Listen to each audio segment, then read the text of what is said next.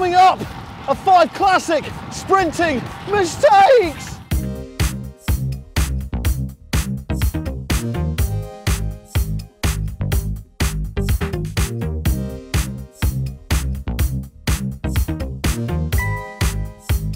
If you're in too large a gear, you won't be able to get that initial jump and acceleration needed to get up to speed as quickly as possible. Churning an excessively big gear will also mean you lose the element of surprise on your rivals, essentially opening the door to defeat. Select that gear and pedal. Churning slow won't win you a medal. As vital as not overgearing is not spinning out on too low a gear. Ideally, you should feel the bite as you drive the power through the pedals, and it's not uncommon to shift up the gears as your speed increases. If you spin out, you'll be in danger of not unlocking the full potential of your power, as well as looking like a strange cycling woodpecker in the process. Don't spin too light, you need to feel that bite. On this occasion, you've done everything perfectly. Your timing was on point, your jump devastatingly fierce, your technique textbook perfection, your speed overwhelmingly superior.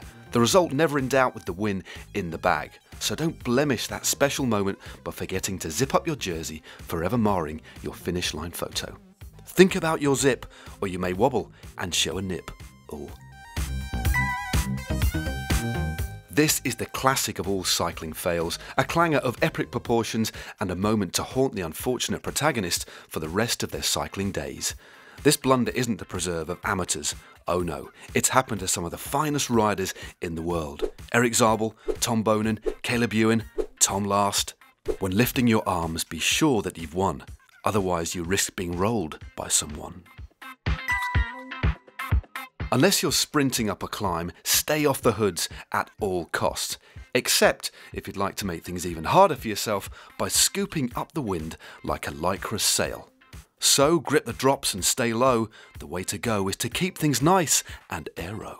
Do you know what, Matt? I have never felt quite so knowledgeable about a video subject as this one today. Well, let's put it plainly, we were two of the finest non-sprinters of our generation, so no wonder we know quite a lot about not sprinting very well. We know what we're talking about when it comes to sprinting mistakes. Yeah, we certainly do. Right, if you are yet to subscribe to the Global Cycling Network, you can do so now by clicking on the glow, which you will see on the screen somewhere now.